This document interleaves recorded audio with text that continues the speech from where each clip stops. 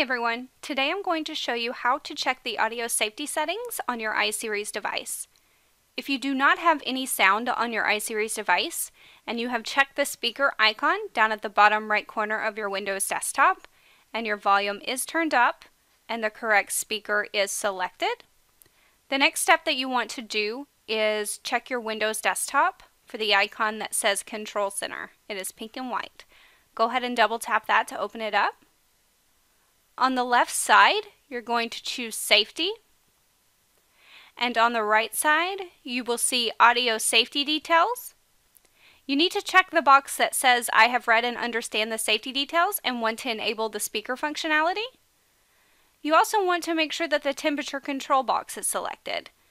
The one that says I have read and understand the safety details and want to enable the temperature control functionality.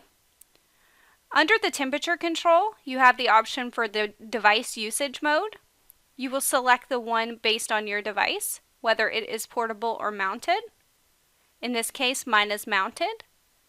Once you're finished, you're going to go ahead and hit the X at the top right corner, and the device should now resume sound.